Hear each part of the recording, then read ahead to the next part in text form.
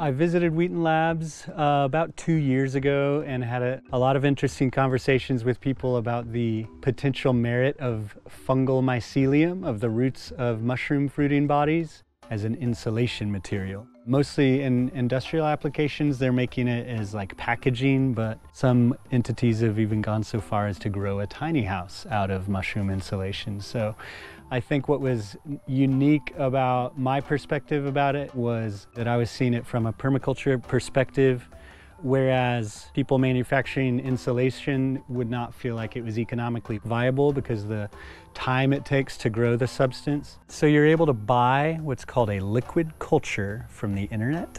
And a liquid culture is water that has little bits of mycelium in it, which is the roots of mushrooms. And from that little bit of mycelium, you can grow almost an infinite amount of that type of mushroom. So I procured a syringe and I started by cooking rye grain here, and I cooked it just like you'd cook rice. And then I pressure canned it so that it would be nice and sterilized in there. And then there's 2 little holes in the lid. I covered those with some protective tape called polypore tape. And you take the syringe of liquid culture and you pop it right through that hole, and just a little bit of that liquid culture will start to grow into these white fuzzy bits in here. And those white fuzzy bits eventually will take over the whole thing. It'll start looking more like this, and then it'll all be white eventually. And after this is all white, you can take it and mix it into a bigger batch of either wood shavings or sawdust or straw. And you can put that in any shape and size that you want. This one is a rectangle. So I've mixed this same type of grain spawn in with a bunch of straw in a rectangular shape, and it grew into this, which kind of feels like the weight and density of styrofoam. Studies are showing that most species range between R3.3 and R4 per inch, which tends to be just slightly better than fiberglass bats and mineral wool. So it outperforms the conventional standard materials. It's also completely fire resistant. Do you want me to show you the propane thing? So the first thing you always do is put on your safety glasses, obviously.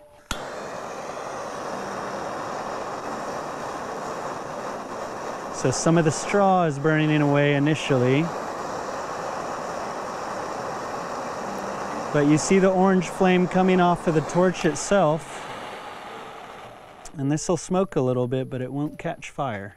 Let's see what happens if we hit it again. When a mattress company makes a new mattress, they have to do testing called a direct flame test. And there's really specific amounts of heat and all that, but you've got to be able to do this for 45 seconds or so. And usually what happens at about a minute is the entire mattress goes up in flames. And when it goes up in flames, it goes up bad. It's like you don't want to be laying on that mattress. So the nature of those fire retardants that are usually used is they work really well until they quit working, and then they fail catastrophically. So the fact that this can burn for this long without catching fire is a really incredible property that we really like in buildings like homes and stuff like that. So most mycelium cultivation for purposes like this are done in a laboratory setting with high control, easy sterilization, quick pasteurization of substrate. And I think I wanted to see how many parts of the system I could bend and break and cheat on and still have success. I had about 60% success in that my panels formed exactly the way I wanted to with no contamination issues, and I had about 40% that did show up with some discoloration and some competing microbial activity. So that shows me an edge. It means that maybe a dedicated space would yield better results, but it also shows me that it's not prohibitive to people with a limited environment. So this was one of my prototypes. This is the reishi species, and supposedly it's not supposed to grow on straw, but I tried it on straw and wood, and the straw ones actually did better. If I would have let it go long enough, it would have consumed most of this straw matter and become chiefly a exposed white mass. I stopped it a little early just to show what it's made of.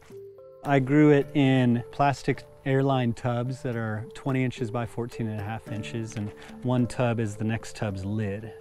So I had a bunch of starter culture, which was grain spawn that was already growing this mycelium, and then I mixed it into this bulk of straw, pressed it into the forms, and stacked them up like that. This reishi's slow growing, so this grew for about 10 weeks in that form, at which point I popped it out of the form and let it air dry. So I think the conversation started where Paul was like, hey, you want to come out to the PTJ and teach mushroom insulation? And I'm like, yes, of course I want to do that. So when we were talking about what we can make as a physical artifact to display the virtues of mycelium as insulation, we thought, why don't we make a door? A hollow core door with mushroom insulation on the inside. For this project, we used a species of oyster mushroom, specifically pearl oyster. It's very aggressive and fast growing, so it doesn't have a hard time outcompeting other microbes.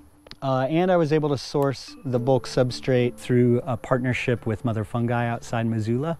So they provided all of the bulk substrate. These are the mushroom fruiting bags that they use to grow their oyster mushroom. So when we showed up there, I hadn't actually met them or made the connection, but I had purchased some of the bulk substrate. It was in a pile out front of their warehouse, and I was kind of rummaging through it, selecting the best ones, and they came out. They were grinning ear to ear. I was like, hey, I'm Beau, and he goes, I know, we're so excited about your project. We'd love to partner with you. So it became a cool partnership. He gave me way more substrate than I had purchased, and he said, next time, let's think ahead a little bit, and they would grow me whatever custom strain I want in whatever volume I want. They're a business, you know, they're just growing mushrooms, and as much as they would love to, they can't do R&D, they can't do things that might affect their bottom line too much. But they were just really excited to partner with this, and it gives them an opportunity to stretch out in ways they wouldn't have otherwise been able to. And then I think there's other room in the future for more collaboration. I built a door, not because I'm an awesome door builder. I built a door because we needed a place to put my mycelium. We met all the clients' needs, you know. I was like, you know, maybe I'll just get some cast iron hinges. He was like, I don't really like cast iron hinges. He said, you know what would be lovely? A wooden hinge. And he directed my attention to the Proeneke Hinge, which is pretty well documented on film. It's made out of a root ball, slabbed up, and then you put the wooden peg through the root end of it so that it gets the extra strength from that root wood so that it doesn't tear out. So that's what we did. We went deep into Fred's plot and found a nice root. So this was the buttress of the root ball, and the roots were coming off of this end, and then these pieces obviously kind of sandwiched in there. So we were able to shape these to be round and give clearance to both the door and the wall, and bore out a hole and use a wooden peg. And I'm hopeful that this hinge is big enough. So the first thing we did was build a 2x4 frame that serves as the interior, and then we fastened the exterior cladding, which is tongue and groove pine. So the inside of it was still hollow at that point. And if you were building a door without mycelium, usually you would use adhesive, some sort of glue to help hold it together. But part of the virtue of mycelium is that it will act as an adhesive. The mycelium will work its way into the surface of the interior of this panel and adhere it together that way. So while it was hollow, we fitted it to the hinges, and then here in this open state, we tacked it on a few rungs at a time and stuffed the substrate down in there, and then added a few more and stuffed some more. Figured out a little window thing so we could monitor its growth progress, and then we stuffed it all the way up to this corner, tacked that in, and that's it. I think the primary barrier for using mycelium on a larger scale in industry and construction is actually real estate. Most insulation materials, obviously they're very bulky. Things that take up a lot of space require a lot of money because you need warehouses to store those things. So that's the main challenge. But again, from a permaculture perspective, when you couple the manufacturing of mycelium insulation with the production of mushroom fruiting bodies, of mushrooms for food and medicine, then it becomes a value-added product that doesn't cost anymore, it just yields more income. So that's why I'm most interested in it.